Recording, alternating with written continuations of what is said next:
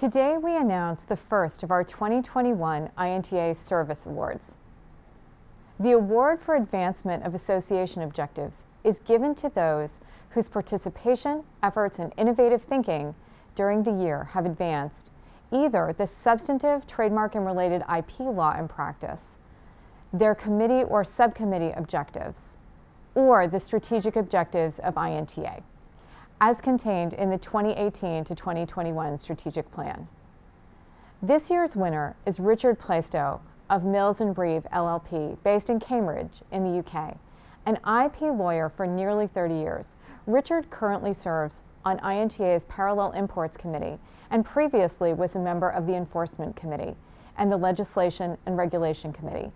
Since 2018, he has been an invaluable member of the Association's Brexit Task Force, helping INTA navigate the complex and ongoing IP-related issues involved with UK's withdrawal from the European Union.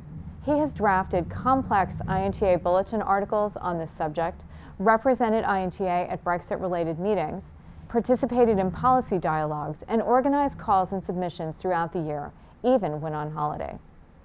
It is largely thanks to Richard's tireless work that INTA's position on myriad issues related to Brexit were clearly communicated to stakeholders at all levels, and our membership has been kept well informed.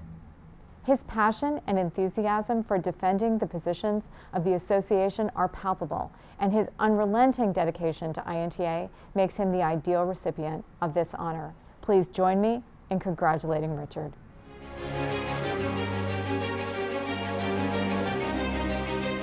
I'm truly honoured to have received this year's award for the advancement of association objectives. This recognition by INTA, an organisation which has enriched my professional life and also my personal life with the many friendships I have made over the years, means a lot to me.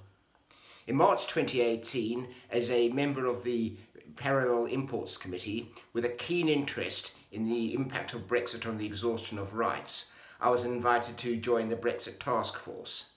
The 3.5 years since have been fascinating and intense as we have ridden the Brexit roller coaster, engaging in advocacy and keeping INTA members informed of developments.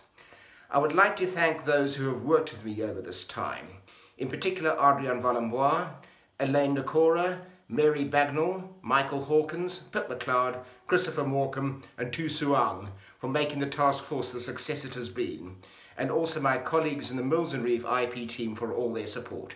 Thank you.